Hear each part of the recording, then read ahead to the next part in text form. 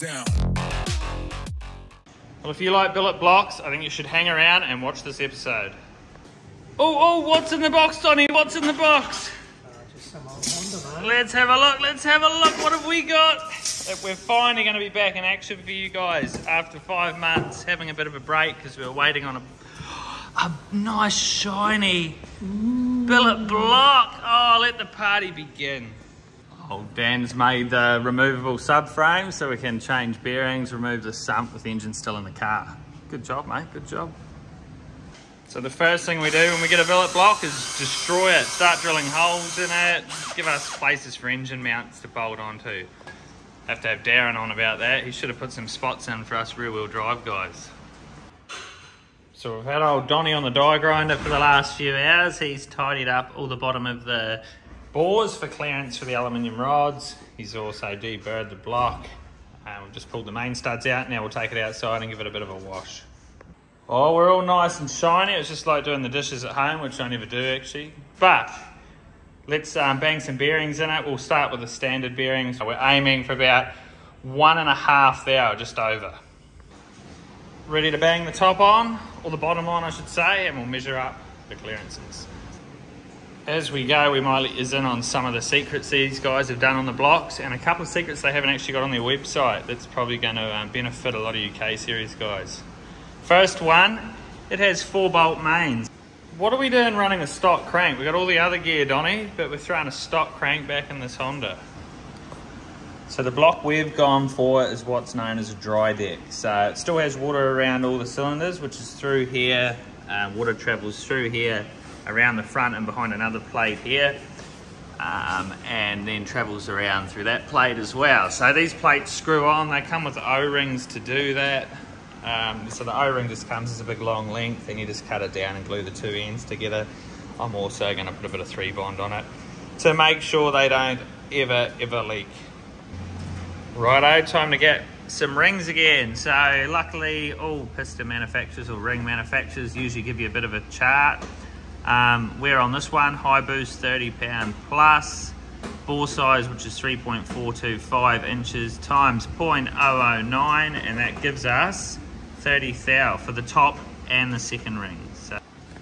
So our second ring starts at 15 thou, so that is how it comes out of the packet. We've got to increase that to 30.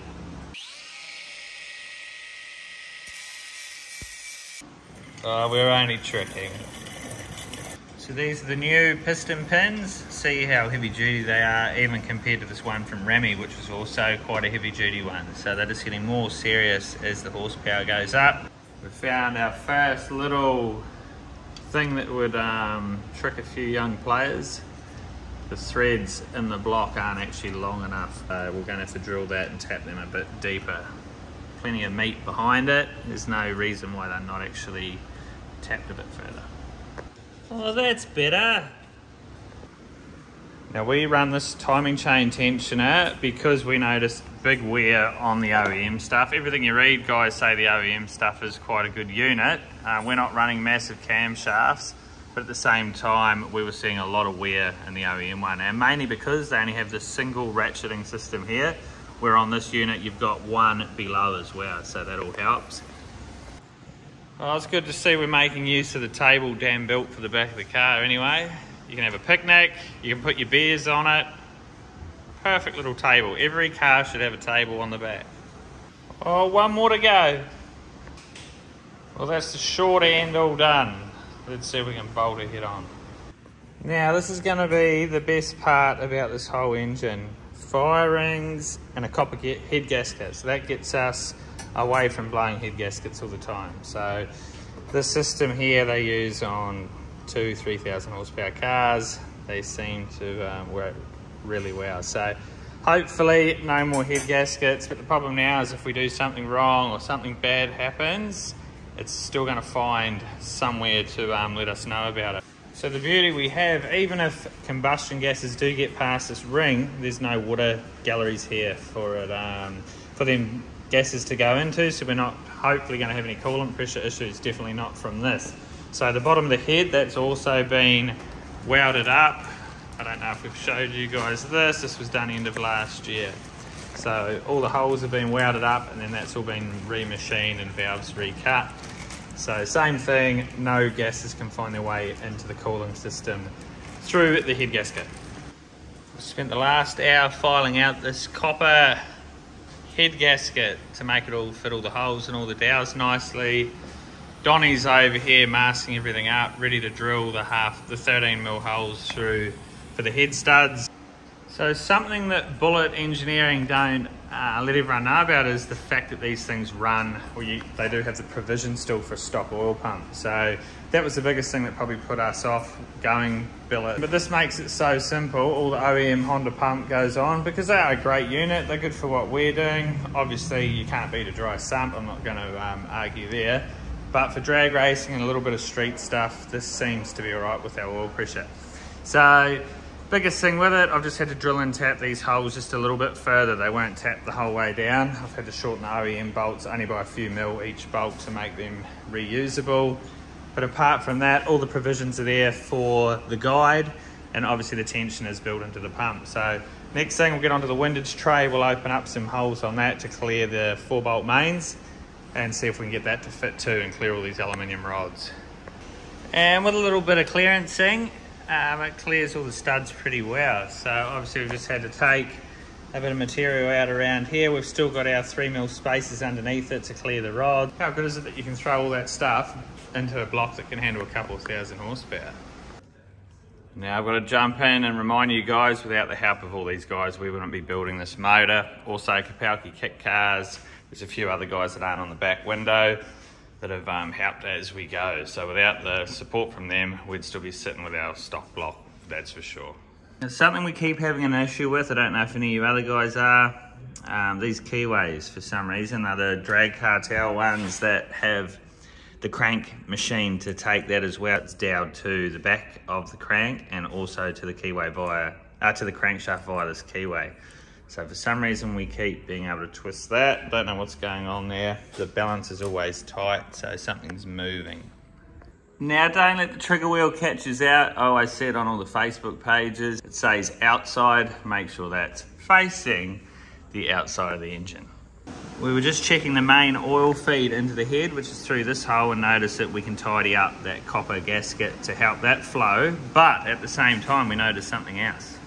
Now this is the bad part, that's the oil feed into the head. So that usually lines up on all the MLS gaskets fine, so it just means that gallery's off slightly in the block. So what we can do is do a bit of a lead in on the head to help that flow. So that shows where the MLS gasket sits over that oil feed. Oh, that should make it flow a bit better. Is it going to make 1,500 horsepower, Donnie? What's the word? That's the attitude. Right, yeah, the next part of the puzzle, or the next upgrade, we've got these 4-piston chain guides. So they reckon they're meant to be better. We'll believe them, we'll throw them in and try them out. So we never actually redialed these cams in when we went to the 4-piston head. So we've obviously always do it when you're building a motor. Now it's out on the ground, and to be honest, they're all smack on. So what we've done, it looks a little bit rough, it's quite hard to get in to do, is a little deflector plate there, which is going to hopefully stop water trying to come straight through from this side of the head and come take the easiest path back to the radiator. Hopefully it's going to make that water go around all the combustion chambers and then circulate and come all the way back through before it comes out to the top of the radiator. Now we've also taken the stock little heater pipe fitting out of here because we're going to be feeding water now out of the block up into the head separately because no water can pass through the head gasket. So we've changed that to a -10. So that gives us this big unit here, which will hopefully be enough flow for what we're trying to do. Well, that's getting pretty close now to putting the covers on it, front timing cover, rocket cover, and it's going to be ready for a sump that Dan's modifying once again for us. So we're getting pretty close. We'll bang these next few bits on, might even throw the intake manifold on just to see how it all looks, just because I'm starting to get really excited. How good's this? We've got 4 injectors under the manifold, and we've got 8 on top. They're for methanol, they're for unleaded. We've got a massive turbo. We're ready for 60 pounds of boost.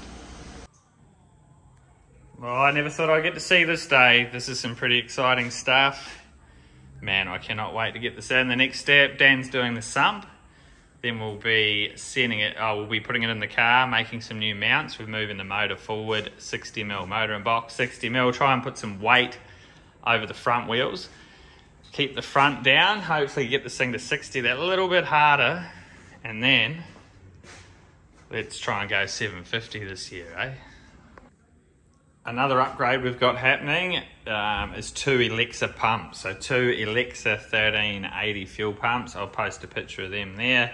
Awesome guy to deal with. He gets these units out, sends them all over the world, and some big name cars. Some cars making massive power too. So real good units, keeps you away from having to run all the mechanical pumps if you don't want to go down that path. So we'll talk a little bit more about the dry deck stuff. So obviously head gaskets were our nemesis all last year. Anytime we'd put 38 pound in it, we were fine. Anything over that, we've started seeing big coolant pressure increases. So we've got to get away from that. So that's why we've done the whole dry deck thing. So everyone goes, oh, you can't drive that on the street now. But you can. So water comes in the block through here. It travels around the block, down the other side of the engine, out the back, and then up into the head here. Hits the deflector plate we showed you earlier, travels around here, pops out the top, and goes back to the radiator. So still full water. So there's water in the head, water in the block at all times. The best thing is there's just no water in between the head and the block to cause any issues at all. Over and out. Thanks for watching. Thanks for all your support. Thanks for all the likes. Thanks for all the comments. Make sure you subscribe. Let's get this thing back to the track. Well, that was interesting. Break it down.